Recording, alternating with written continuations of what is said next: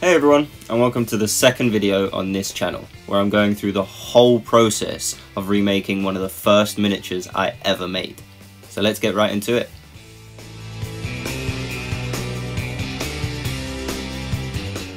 So this is where we left off last week.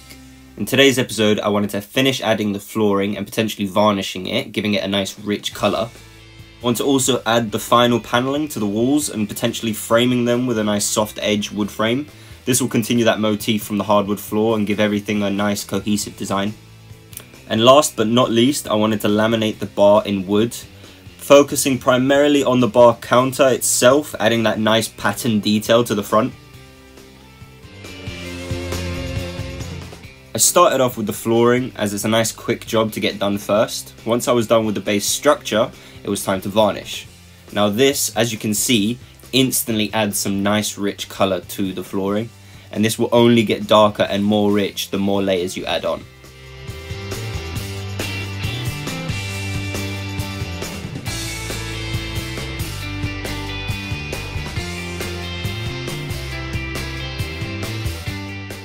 Now with the flooring finished, we can set it aside and leave it to dry while we start working on the bar. Now initially I thought I could just laminate over the top of the card with the wood, but then I realised it would just become too bulky and it just wouldn't fit the size that I had planned out beforehand. So I decided to basically strip down the card model and measure it out and cut out all the individual pieces out of wood and join those together, and I just think that just in general works as a better idea.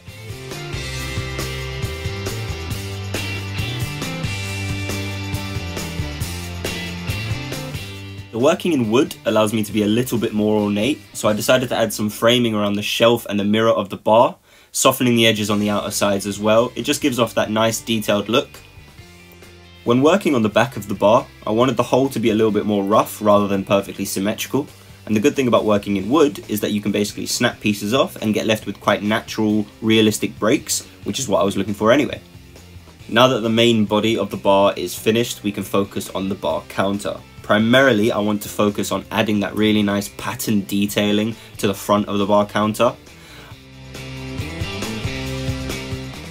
Now, contrary to the actual body of the bar, with the counter I was able to keep most of the card structure and just build on top of it. This allowed the whole structure itself to be a lot stronger and not as flimsy.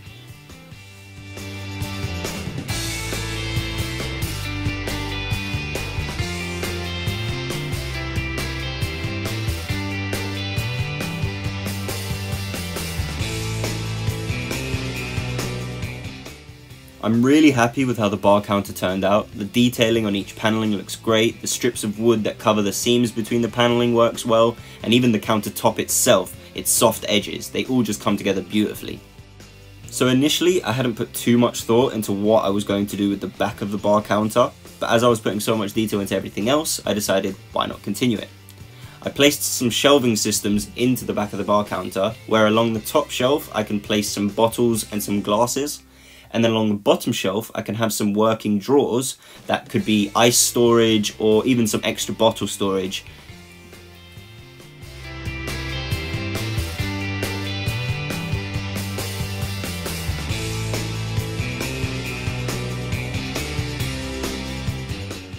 So here we have the finished structure of the bar. I'm really happy with how it turned out. I'm not going to be varnishing it this week, as I wanted the bar to be a darker, richer colour compared to the flooring, just to give it that contrast and differentiation. But unfortunately, I don't currently have any darker varnish with me, so I've ordered some and it should be with me next week. So now we can move on to the wall, and especially onto the panelling of the wall. I remember last video I wasn't sure which design I was leaning towards the most, so I posed the question to you lot. And after reading all the comments, I can see that the darker left-hand side panelling was the one that you lot decided to go for.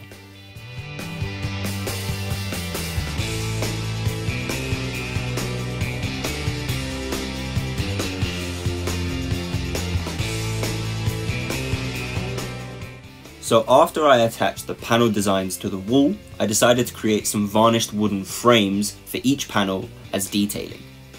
I used slightly fewer layers of varnish on the panel framing than I did on the flooring, just to create that colour differentiation.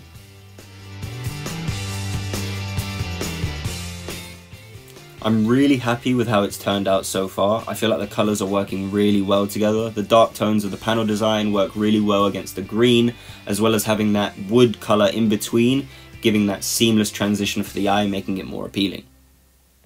Initially I was going to stop there, but I really did want to test out some lighting. So, with some 3mm white LED lights and some 3V battery casings, I decided to add some lighting on either side of the bar.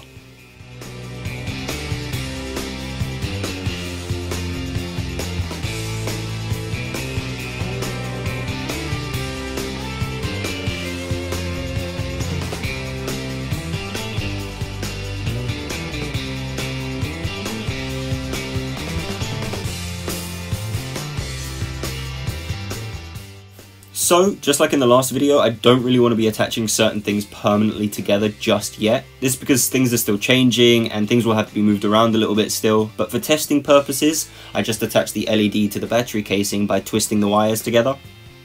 I'm really happy that it works and it looks great so far. I will be adding some traditional 1920s Art Deco style light casings to the LEDs and potentially warming up the light slightly as well. And this is where I'm going to leave it this week. I'm really happy with the progress I've made, and I feel like it's really starting to take shape. In next week's video, I'm going to be varnishing the bar, making some lampshades for the lights, working on the tunnel, and potentially start decorating with some miniature bottles and glasses. Thanks for watching, and I'll see you next time.